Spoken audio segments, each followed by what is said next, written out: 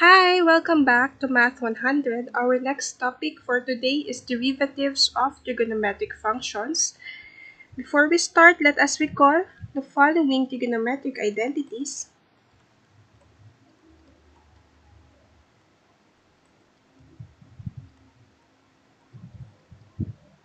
We have the following quotient identities. Alam natin na ang tangent of theta is equal to what? This is sine theta all over cosine of theta. We also have cotangent of theta. This time is cosine of theta over sine of theta. We also have the following reciprocal identities.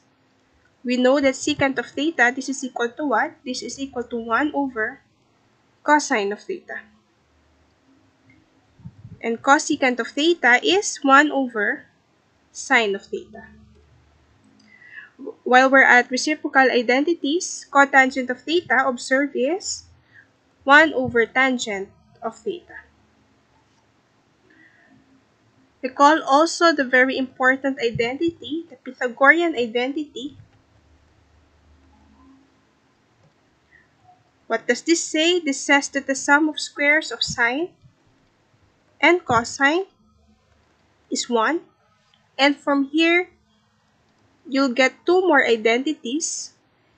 First, if you divide everything by sine squared of theta, what you'll get is this identity. You'll get 1 plus cotangent squared theta equals cosecant squared theta. And if you divide everything this time by cosine squared theta, what you'll get is tangent squared of theta plus 1 equals secant squared of theta.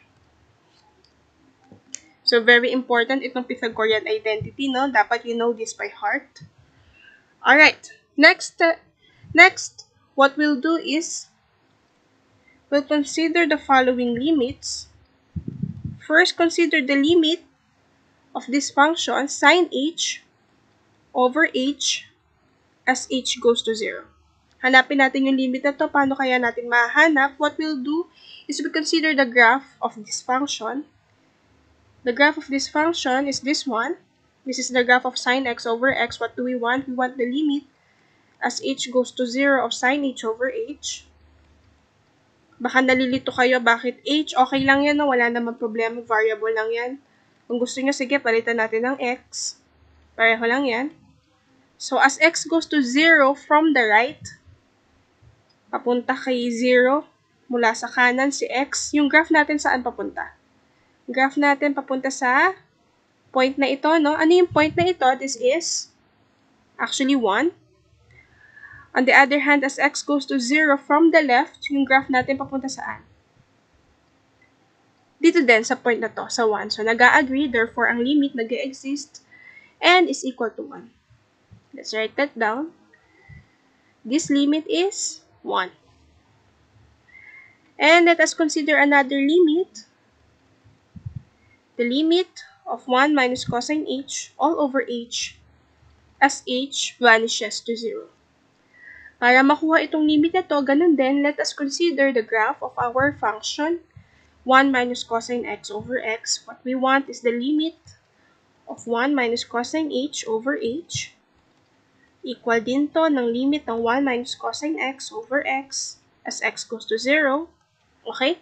So, si x, punta natin sa 0 mula sa kanan. Yung graph natin, saan papunta? Ito yung graph natin, papunta siya sa 0 din. As x goes to 0 from the right naman, ang graph natin papunta kay 0 din. So,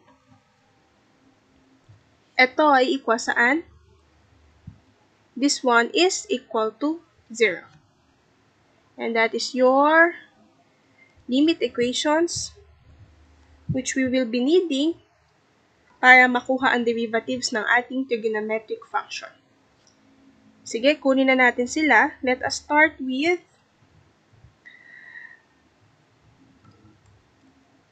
the sine function. Let f of x be sine x, and then hahanapin natin yung derivative nito. Okay? Recall natin that if you have a function g of x, kapag kinuha mo ang derivative nito, ano nga to? Ano yung limit definition nito? This is precisely what? Limit as h goes to 0 of g of x plus h minus g over x all over h. So we're going to use this limit definition para makuha ang derivative with respect to x ng sine x. This is f prime of x. So from here, its limit as h goes to 0, limit as h goes to 0 of f of x plus h minus f of x all over h. Pero ano yung f natin? It is sine x. So palitan na natin yun. So you have sine of x plus h minus sine x all over h. Alright, so let's work with this. Meron tayong sign of sum, so we can use the identity, sum identity. Ano yon? Yung sin, cos, cosine. Let's use that. So you have limit as h goes to 0 of sine x cosine h plus cosine x sine h minus sine x all over h. And then, ang gagawin natin ay, i-group natin ito si sine x cosine h, tsaka si negative sine x, and then ihiwalay natin ito. So, we'll have limit as h goes to 0 of sine x cosine h minus sine x all over h plus cosine x sine h all over h. Okay? We have limit of this sum. Alam natin na ang limit of sum is sum of limits. So, pwede natin silang paghiwalayin. We'll have sum of two limits, limit of this one, plus limit of this one. Kokopyahin ko na. Okay. Now here, ang gawin natin, i-factor out natin muna si negative sine x para magkakaroon tayo ng from here, it's 1. And then dito naman, magiging minus cosine h all over h. Okay? And then, ang limit natin saan nakadepende? Kay h, no? So, ibig sabihin, independent of x. Kaya itong si negative sine x, walang effect sa ating limit. Gayon din si cosine x. So, pwede natin silang ilabas. Ilabas natin sila. And we'll have negative sine x times the limit as h goes to 0 of 1 minus cosine h over h plus, ito, nilabas natin si cosine x, limit as h goes to 0 of sine h over h. At itong dalawang limit na to, alam natin itong mga to, no? From our theorem, ito ay 0, samantalang ito ay 1. Okay? Gawin natin yun. So, we have negative sine x times 0 plus cosine x times 1. So, this is equal to cosine of x. And that is the derivative of your sine x. Similarly, I leave it to you to verify using the same process, no? Derivative naman ngayon ni cosine x, this time is negative of sine x. So, please do this on your own. Verify, please. Okay, so I hope clear yung derivative ni cosine tsaka ni sine. Ngayon naman, let us consider the derivative of our tangent function and cotangent function. Start tayo kay tangent. Mula sa recalled identities earlier, tangent of x is what? This is sine x over cosine x. So, it is a quotient. Kapag dinifferentiate mo to, you may use quotient rule at dahil alam na natin yung derivative ni cosine and sine, kayang-kaya na natin makuha si f prime of x. Therefore, ang derivative with respect to x ni tangent x, this is f prime of x, is low d high, low, cosine x, times derivative ni high, anong derivative ni sine? Kanina, it's cosine x, minus high, times derivative ni low, which is cosine, derivative ni cosine is negative sine x. All over low squared, all over cosine squared x. Simplify natin, sa taas, we have cosine squared x plus sine squared x all over cosine squared x. Now, cosine squared x plus sine squared x, ano yan? Pythagorean identity, that is 1. So, you have 1 over cosine squared x. And this is also 1 over cosine x squared. Ano itong nasa loob? This is secant x. So, you have secant squared x. And that is the derivative of tangent x. And using similar process, you'll get the derivative with respect to x of cotangent x, and that is what? This time it's negative cosecant squared of x. And again, I leave it to you to verify the following. Okay. Let's move on to secant and cosecant x. Let f of x be secant of x. Again, from recalled identities earlier, secant of x is what? This is 1 over cosine x or cosine x raised to negative 1. At ito, kayang-kaya natin i-differentiate. Ano ngayon ang f prime of x?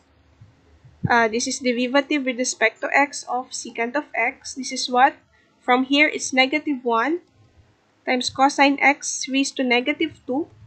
Simplify lang natin, that is negative 1 over, sorry, hindi pa tayo tapos. Okay, negative 1 times cosine x raised to negative 2 times derivative ni cosine x naman. So, anong derivative ni cosine x? It's negative sine x. And then, let us simplify. So, yung negative mawawala. Meron tayong sine x sa taas. Sa baba, anong meron tayo? We have cosine squared x. And then, we write natin to as follows. Gawin natin 1 over cosine x times sine x over cosine x. And this is equal to what? Ano ito? This is secant x times, ano naman ito? It is tangent x. So that the derivative of secant x is secant x tangent x. And using the same process, I leave it to you to verify that the derivative with respect to x of cosecant x is negative cosecant x cotangent x. So please do this on your own.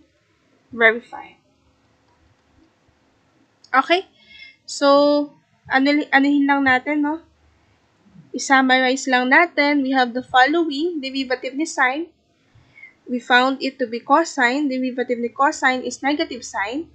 Derivative ni tangent is secant squared. For cosecant, it's negative cosecant x cotangent x. For secant is secant tan. And for cotangent, it's negative cosecant squared x. Itong 6 na to, napaka-importante. Dapat kabisado ninyo. Hindi naman ganun kahirap, no? Madali naman siyang maalala. Parang may partnering na nagaganap, no? Si sine and cosine, they are partners. Si secant and tan, partners. And cosecant at cotangent, partners. And lahat ng may cosine, cosecant, cotangent, ang derivatives nila ay may negative. Okay? Balik tayo dito sa ating discussion. And let's have the following examples para tayo ay masanay. Okay? So, find dy dx for the following function.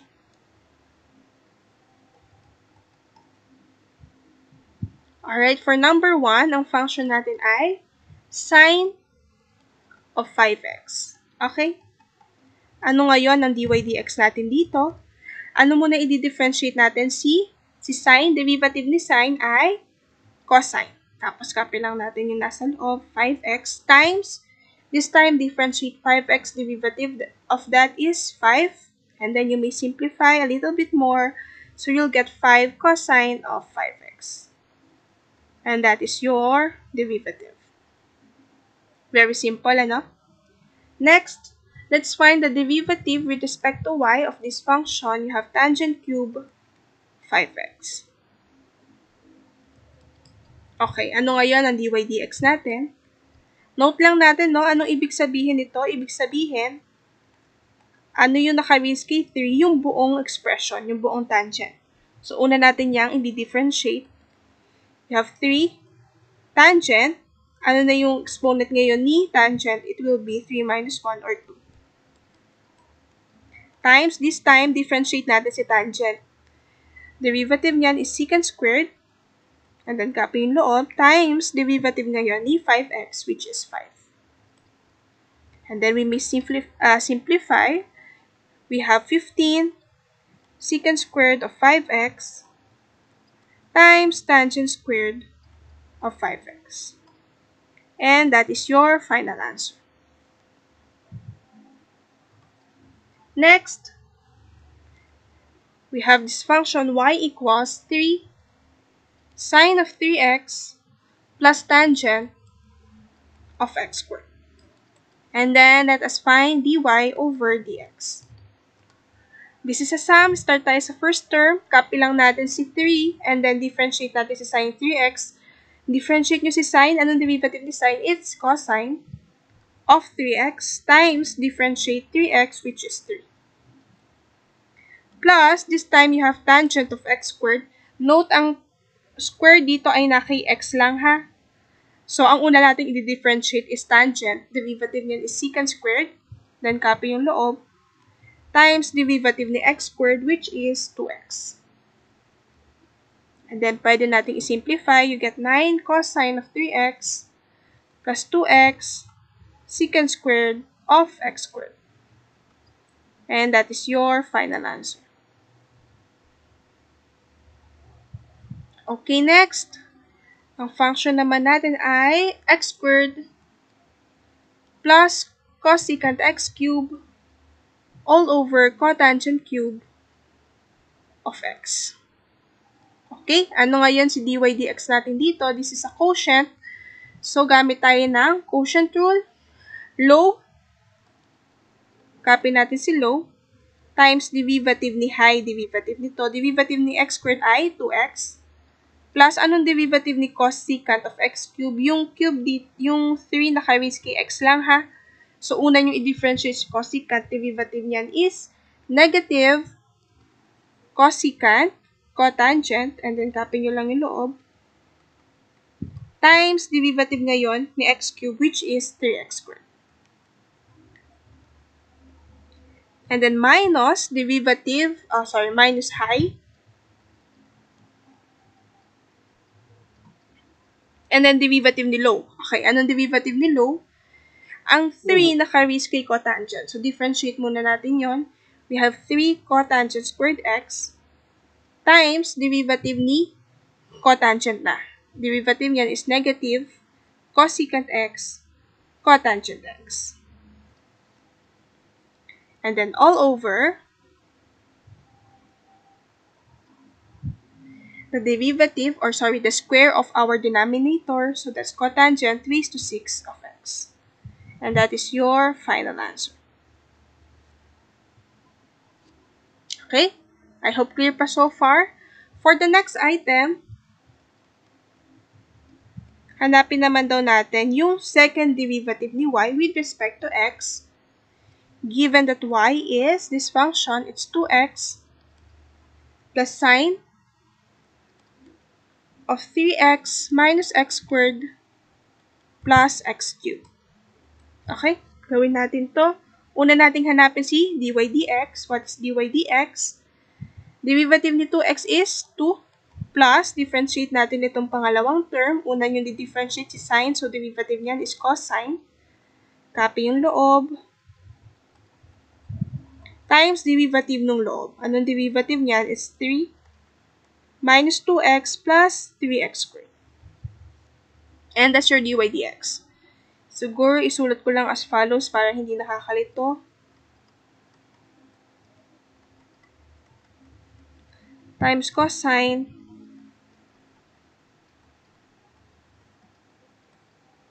Okay.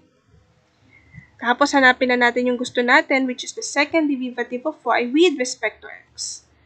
Ito na yung i-differentiate natin, no? What is the derivative of 2? It is 0. So, you have 0 plus derivative ng second term.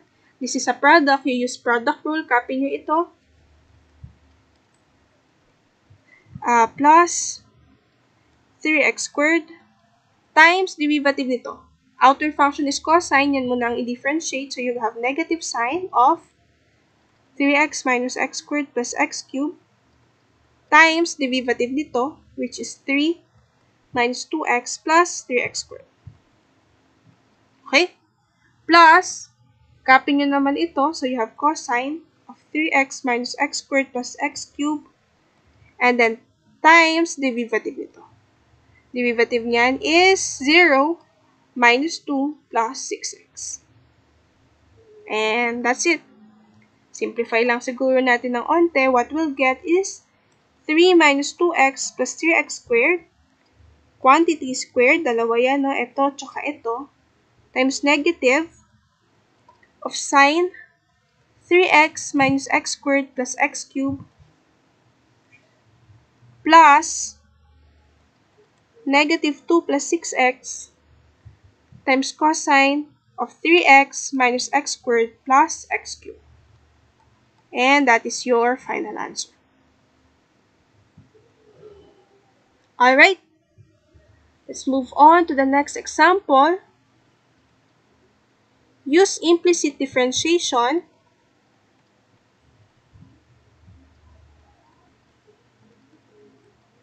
to find dy dx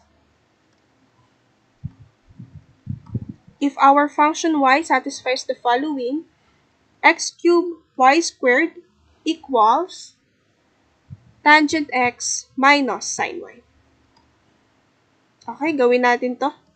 First step for implicit differentiation is you differentiate both sides. Differentiate natin yung left-hand side. This is a product. Use product rule. Stay natin sa x cubed and then differentiate y squared. Derivative ni y squared is 2y dy dx. Plus, stay natin si y squared and then differentiate x cubed. So, times 3x squared. Equals, differentiate naman natin ngayon si tangent x, derivative niyan is secant squared x. Minus, differentiate natin si sine y, derivative ni sine is cosine. Times derivative ni y, so times dy dx. Next step is we isolate or we collect all terms with dy dx on one side and put the remaining on the other side. So, alin yung mga may dy dx? Ito, tsaka ito. Ilagay na lang natin sila sa kaliwa. We have 2x cubed y dy dx. Ito, inilipat natin sa kaliwa. So, that will become cosine y positive dy dx. Equals, lahat ng walang dy dx sa kanan, stay si secant squared x. And then, ilipat nyo to sa magiging negative minus 3x squared y squared. And then, we isolate or solve for dy dx. We factor out dy dx here, we'll get 2x cubed y plus cosine y equals, copy natin ito, secant squared x minus 3x squared y squared. Therefore, ano ngayon si dy dx natin? Dy dx is this quotient. It's secant squared x minus 3x squared y squared all over 2x cubed y plus cosine y. And that is your final answer.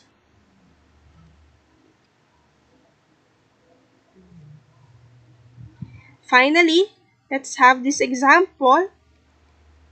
Let us use implicit differentiation to find dy dx if your function y of x satisfies the following: y cosine x minus cosecant cube y equals 1. Okay, first step is you differentiate both sides. Differentiate natin itong kaliwa, derivative ni, stay natin si y. Ito yung dinidifferentiate natin to. Product rule, so this is a product, so we use product rule. Stay si y, differentiate cosine. Derivative ni cosine is negative sine x. Plus stay si cosine. And then differentiate mo si y, dy dx.